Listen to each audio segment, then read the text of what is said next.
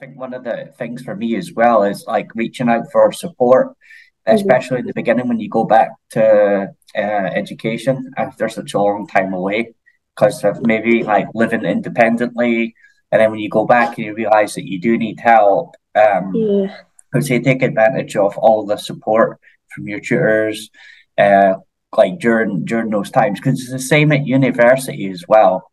There's going to be times where you may be feeling overwhelmed, but there's like so much support all the time, um, and that just continues into university. So when you're at university and stuff, I actually feel myself getting closer to the lecturers, closer to the subjects and yeah. stuff, just going from like lectures to maybe homework classes or support classes or online things. And there's just so much support all the time. So never be afraid to ask people. It's the best. I think the support sometimes just as good a learning tool as the lectures.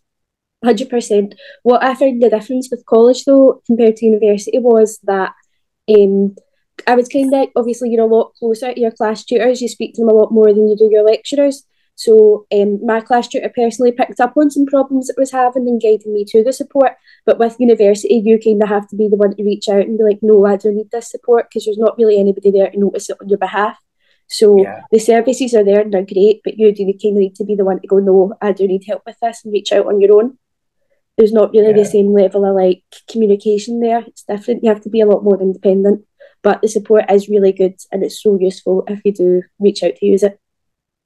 yeah.